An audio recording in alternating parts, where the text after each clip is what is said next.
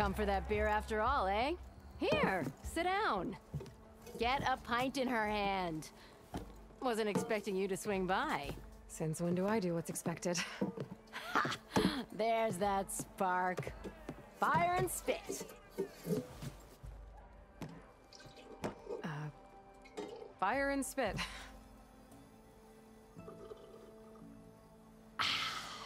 That's a blast from the bellows. Won't fix the forge, but at least I can forget about my troubles for a while. Like what? Take your pick. We got bodies to bury from the bristlebacks, the work stoppage, Olvin grating the gears about his concession decree. Hey! Weapons off the table! Ah, don't listen to me. Nothing a cold brew and knocking some heads together can't fix eventually.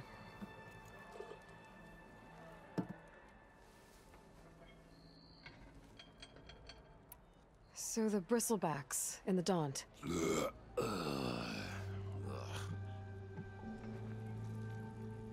Where did they come from? That's the thing. No one rightly knows. They just showed up one day, rampaging around the valley like they exploded out of a forge. Lost some good people.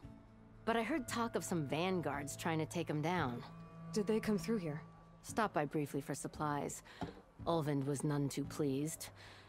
Won't be able to crank it to his advantage once the bristlebacks are gone. But how could bristlebacks in the Daunt help Olvind? 2 words. Concession decree. Since no one knows where the bristlebacks came from, Olvind has taken to blaming the Karja for him.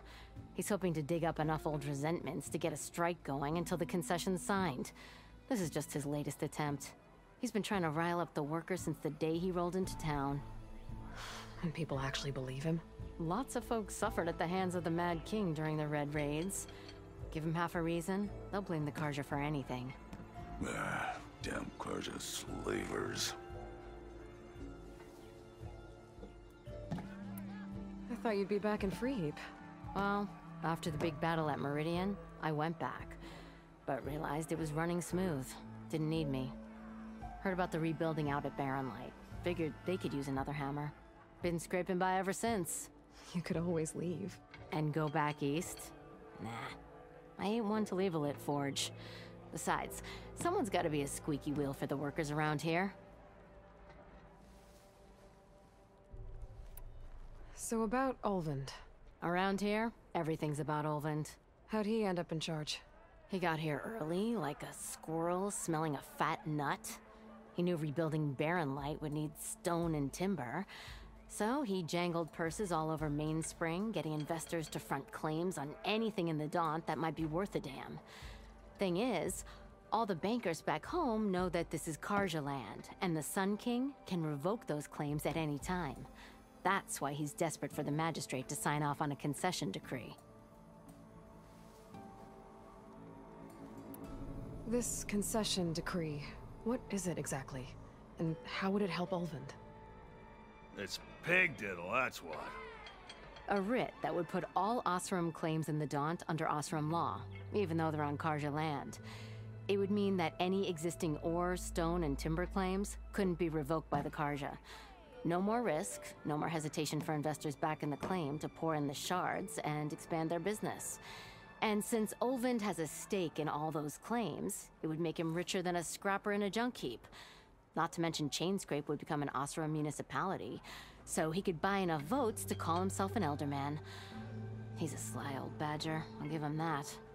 Figures if he keeps up the pressure, eventually the magistrate will sign. This concession decree. It's pig diddle, that's what.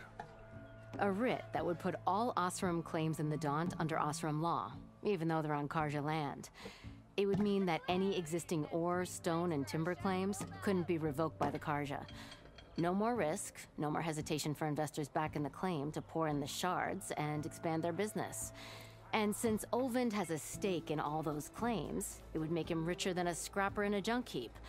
Not to mention Chainscrape would become an Osram municipality, so he could buy enough votes to call himself an elderman.